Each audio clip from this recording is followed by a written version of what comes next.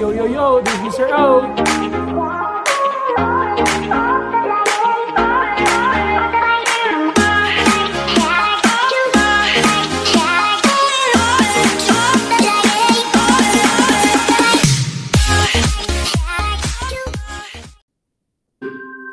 Yo, yo, yo, this is Mr. O.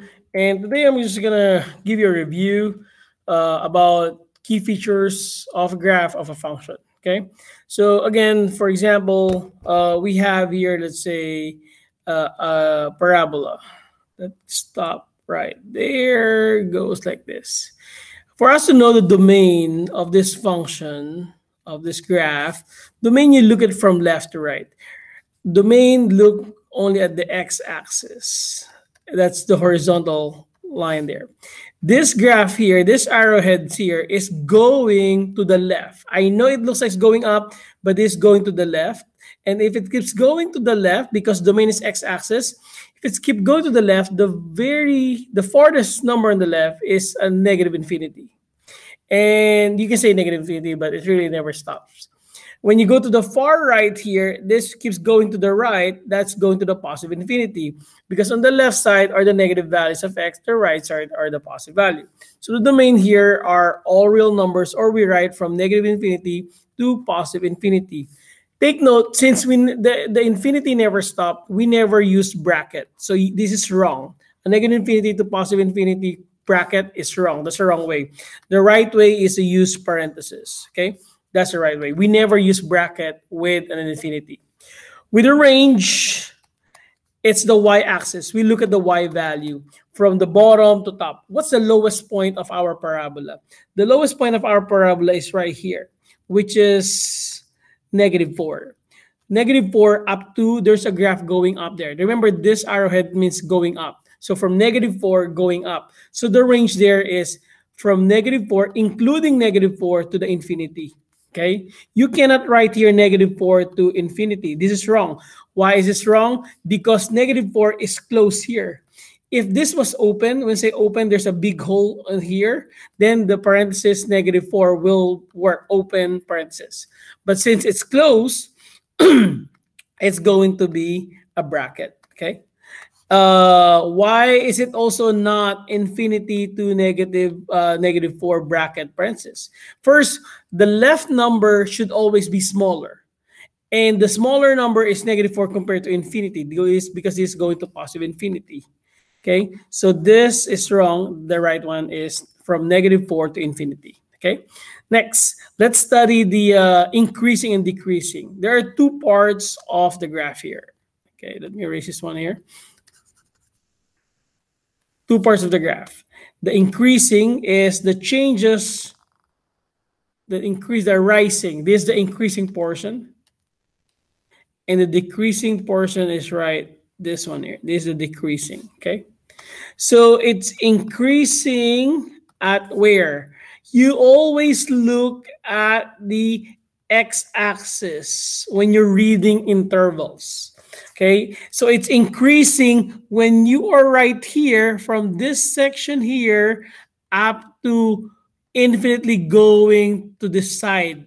So it's from, what is the x value on this point here? It's 0 to the right side. Everything on the right side of 0 is increasing. So the increasing here is from 0 to infinity.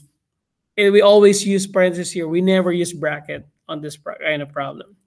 And for the decreasing interval, everything on the left side to the 0, because it stopped increasing on this level. So it's going to be from -infinity to 0. Understood? Good. Next, it's going to be, let's copy it again. It's a parabola that goes across there. Oh, my bad. It's wrong. Cross this, -4, touch, and go. Okay. Now, let's find the positive interval. The positive interval means, say, you look at the x-axis again. X-axis is this brown one line here. Everything above the brown line or x-axis are the positive interval.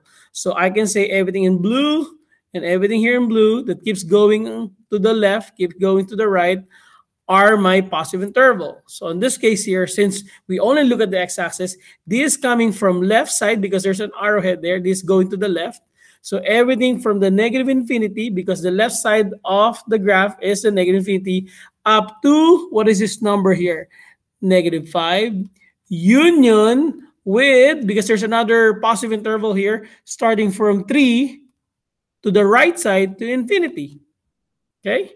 And the negative interval are the green one here, the one below, that's not green, below the x-axis here.